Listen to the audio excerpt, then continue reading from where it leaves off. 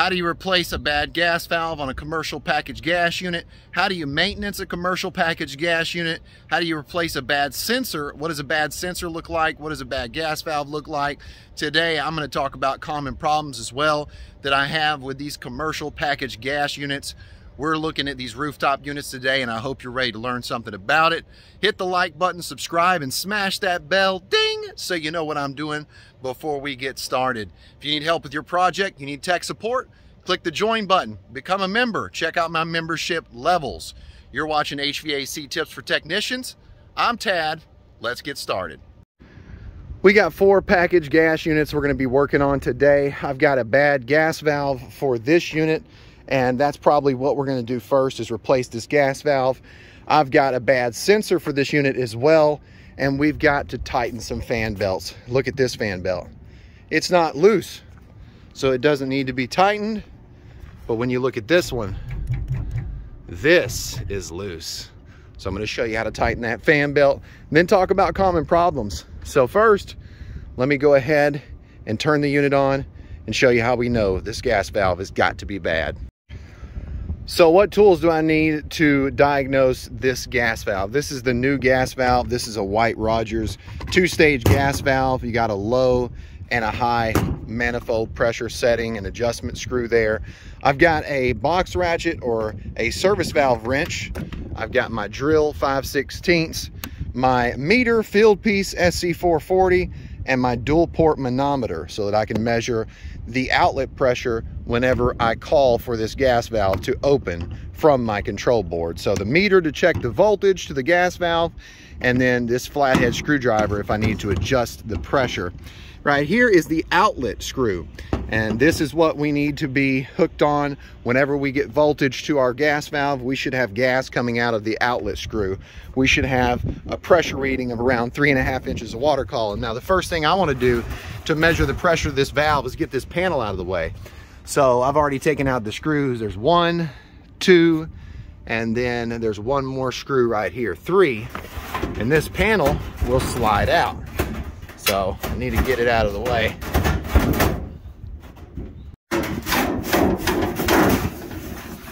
All right. Now the panel's out of the way, I can easily hook up my manometer to the outlet pressure screw here.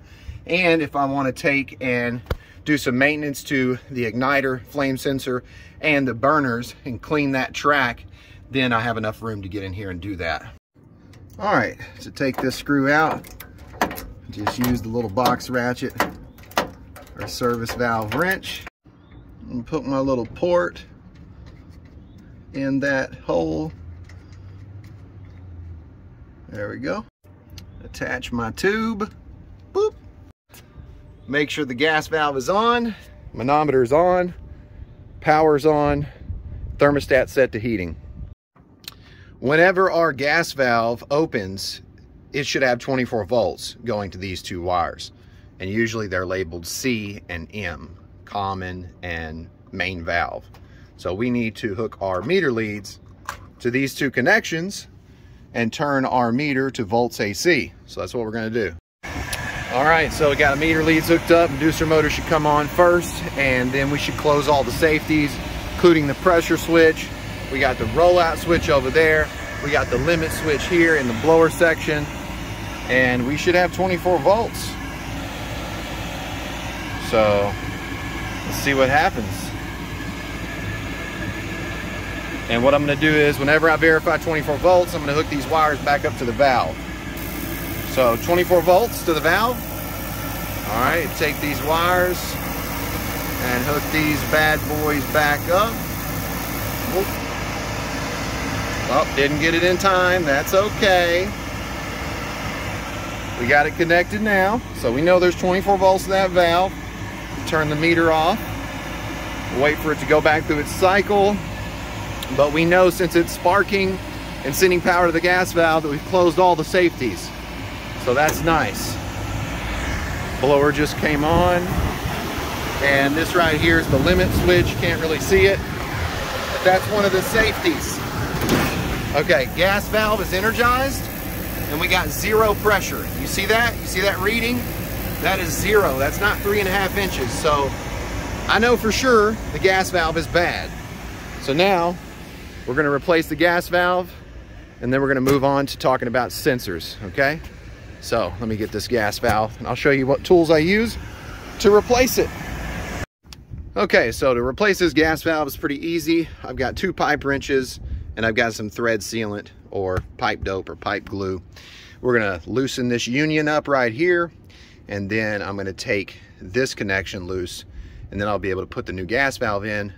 Notice our inlet pipe connection MPT thread fitting is 3/4 inch.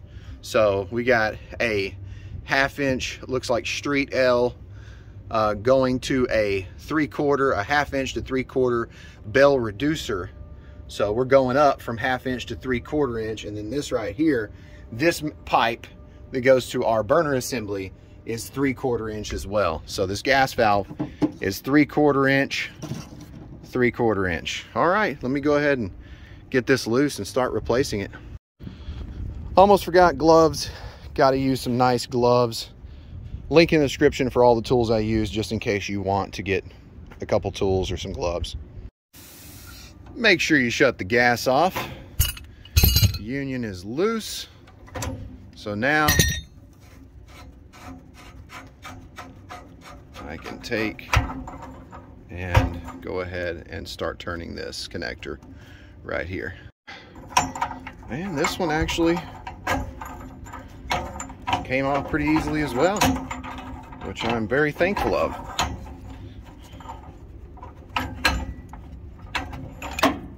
All right, now to take this bracket loose.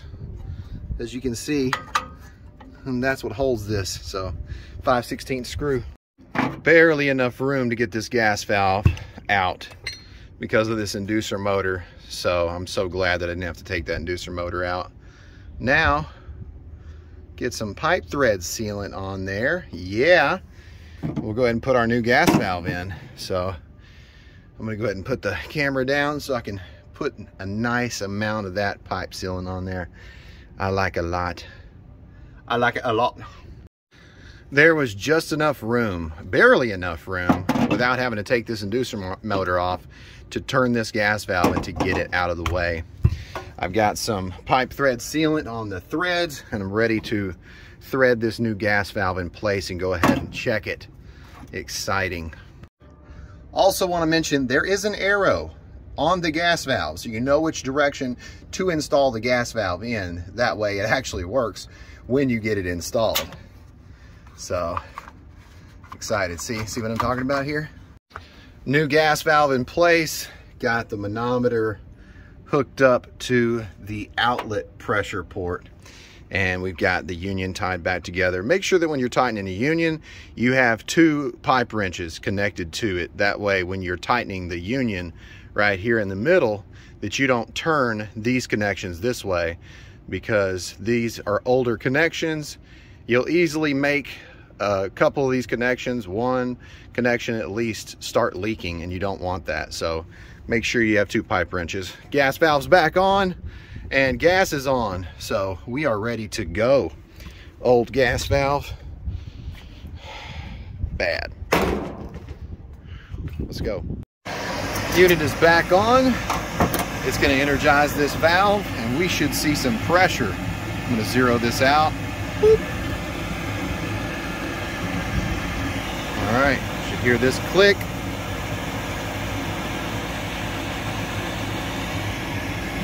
Sometimes you can feel it open up. You just put your hand on the gas valve. All right.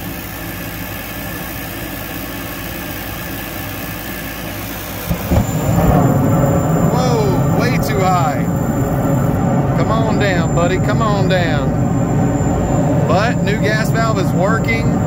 We definitely need to lower that pressure to 3.5. So we're gonna take the cap off of the high before it goes down in the low stage. See? And if you don't know how to adjust pressure, I'll drop a link in the description to another video. All right, see that? All right, that's much better. We're gonna leave that about 3.5. All right. I'll drop that video down in the link in the description so you know how to adjust pressure though. Now, let's get the sensor replaced, test it with our meter. Now, our unit's powered back up and it says condenser coil temp 1 sensor failure. All right, so let's find that. Let's measure the resistance and see if the sensor is failed, like it says. And if it's the condenser, that means it's probably a sensor inside here. You see that? There's a couple sensors. And then here's a sensor. So let's find out which one it is. And let's see if it's bad. So. All right, so we're gonna wanna consult the schematic. And what I suggest you do is go to the legend and see if you can find any sensors. I see one already. Looks like EC1/2 evaporator coil temperature sensor. See if we can find any more. Return air humidity sensor, return air temperature sensor. So outdoor air temperature sensor, outdoor air humidity sensor, that's optional. So let's start with the EC1 and 2. Now let's find out where that's at, where it comes from this board. You see where it says UCB? Well, UCB means unit control board. So what we're gonna do is we're gonna go to EC1. Right here we have 2 sensors. We have a white and a black wire that go to each one. And we've got a plug, which is P2. Let's find that. Okay, so we've got this, which is our, oh, we got this too. Supplier temperature, return air temperature, outdoor air temperature. And then we've got EC1 and EC2. So we're gonna start with this. We're gonna take our meter and we're gonna measure ohms.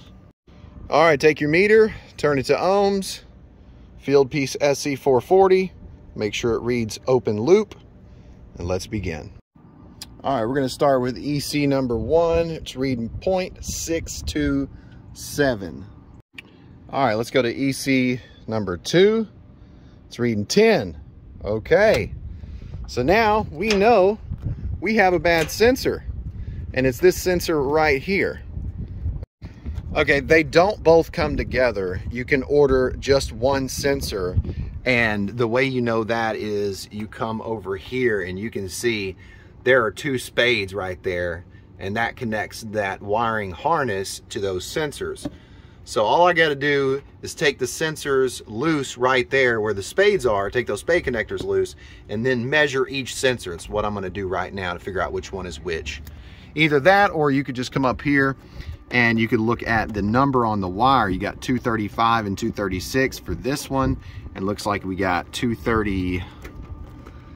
Come on, where are you at, buddy? Where are you? Where are you at? 231 and 232. So that's what we're gonna do. All right, so I measured the one on the left and I measured the one on the right, and the one on the right is bad. That's why I got the wires disconnected. Now I'm gonna take that sensor out. Okay, so here's the sensor that I pulled out, 0.6. This is the sensor that we diagnosed as a bad sensor. Now, I've got a new sensor right here, which I'm gonna measure the resistance, make sure it's good before I install it. Looks a little bit different too, a little unusual that it looks different. Hopefully they send me the right one, but as long as it's a 10 kilo ohm sensor, then I should be good. This right here is how you mount that sensor on that pipe. All right, here's the resistance reading of that sensor, and it's 10. So we got a good sensor. All right, let me install it. Got the sensor installed in place on the suction line leading from the compressor to the evaporator coil. So excited. Need to get some wire ties and insulate it. Insulated, wire tied back into place. Now I'm going to tighten all this unit back up, make sure we don't have that error anymore, and then tighten this fan belt. I'm going to show you how to do that and then talk about some common problems that I have with these units. All right, so to tighten this fan belt, and all of these are different, but this one, you're going to loosen these 2 screws and then 2 more screws on the back, and that is going to be able to make this motor move back and forth, because of course this motor is mounted on a slidable mount.